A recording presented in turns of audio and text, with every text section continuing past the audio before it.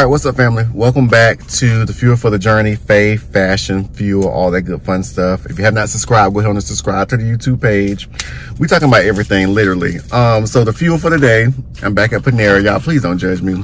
I got the green tea passion drink. It's good. It's really low calories. It really don't have a lot of sugar, but oh my God, that blesses me every time. All right, so I wanted to talk because I had to give me some breakfast, and I was like, you know what, since I'm here, why not just have the conversation? All right, so let's talk about peace for a moment, because I was thinking about it the other day, and I know that things can bring you peace, and you can keep your peace and all the other stuff, but let's be honest, peace, if you ain't got God, peace fluctuates. And I'm not saying if you do have God that you won't experience things that make you feel like that you don't have peace, but peace is what God gives you. The Bible says, peace I give you, peace I leave with you. And so anything that God has given me, I'm not trying to give my peace away. And so that means if I got to make some changes, I got to disconnect from some people, I'm willing to do that. Why? Because I'm keeping my peace. And one of the best ways to keep your peace is keep your mind on God. Like the Bible says, He will keep you in perfect peace whose mind is stayed on thee. And so if you find yourself up and down, and you're like, you know what, I'm finding peace, this, that, and third. It's one of the times you want to check is your relationship with God. But y'all, look at this sandwich. This is a sausage, egg, and cheese on a soggy bagel. Oh my God.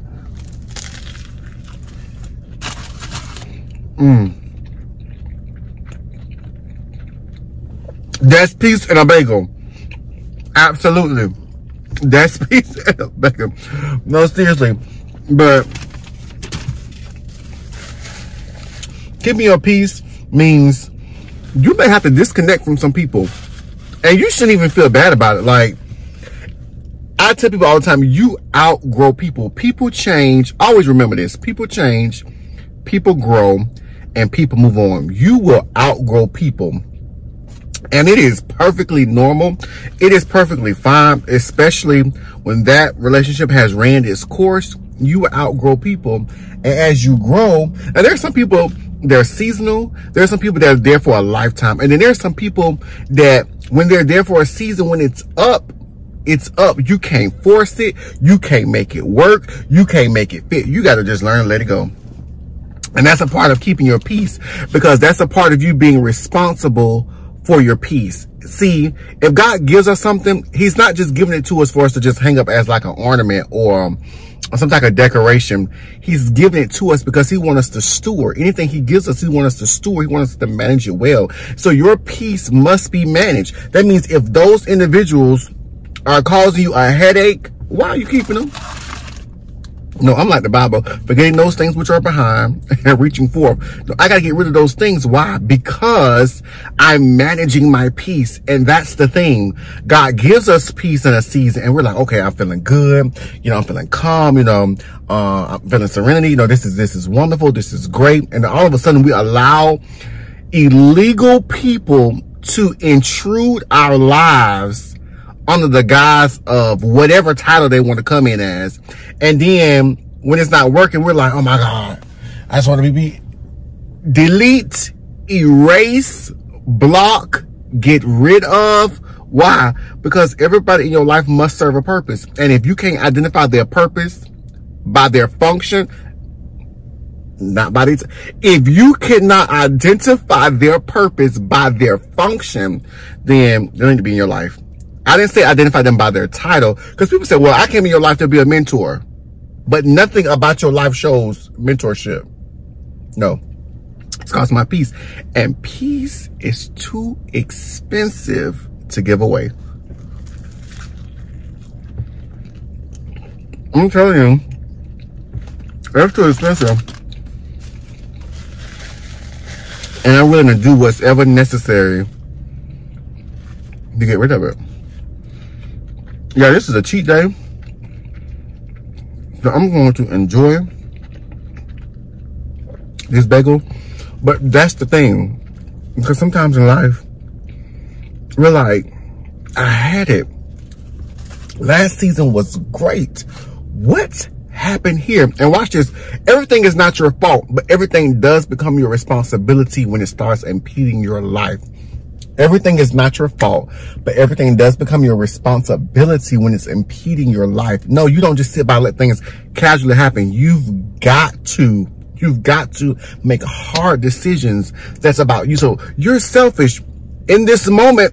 Yeah, because I can't properly accomplish purpose. I can't properly accomplish what God has assigned to me because my peace is disturbed. When your peace is disturbed, everything is shaky. You feel like you're drowning. You feel like you're dying. Do you remember when the disciples was on the boat and Jesus was fast asleep? Listen, the man was asleep.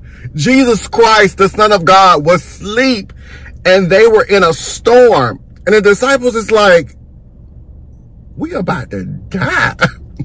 We are in a storm. Like, this season done came out of nowhere and we're in a storm. And they're like, Jesus, let's wake him up.